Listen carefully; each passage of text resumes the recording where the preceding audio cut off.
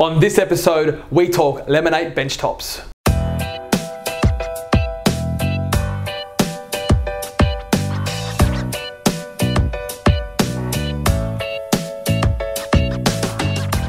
Alright guys, so last week we talked about Caesarstone benchtops and the benefits of having those and what they would look like in some colours. So if you missed last week's episode, head over there and check that out.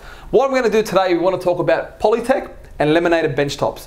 Now, a couple of things in regards to Caesarstone and this.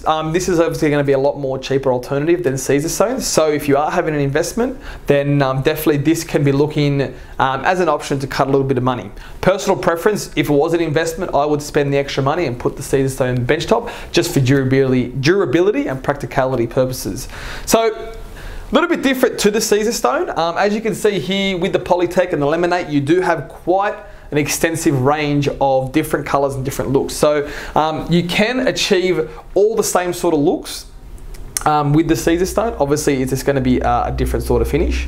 And also too, this is your material that you can make all your cabinetry out of as well, and all your bathroom vanities.